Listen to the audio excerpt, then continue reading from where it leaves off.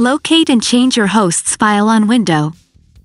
Hello everyone. Follow my steps if you want to locate and change hosts file on Windows.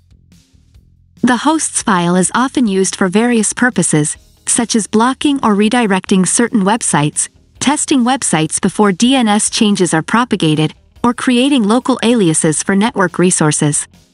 However, modifying the hosts file requires administrative privileges. So, let's start. Open my computer.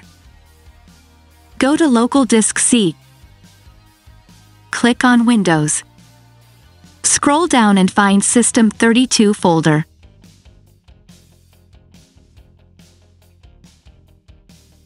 Find Drivers folder.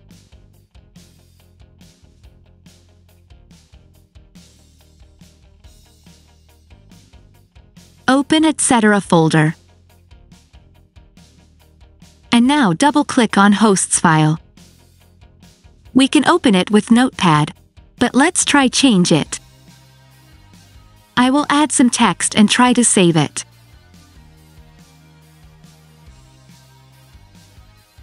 As we can see, there is option to save it as another file, but we can't save the changes in the same file. So, I will close it. I will make changes to hosts file using Notepad++ program. Right-click on hosts file and click on Edit with Notepad++.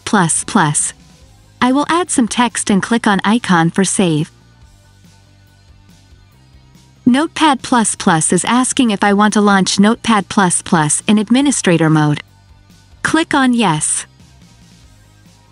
And again click on icon for save. Text is saved in hosts file. You can download Notepad++ for free. Open browser and search for Notepad++ download.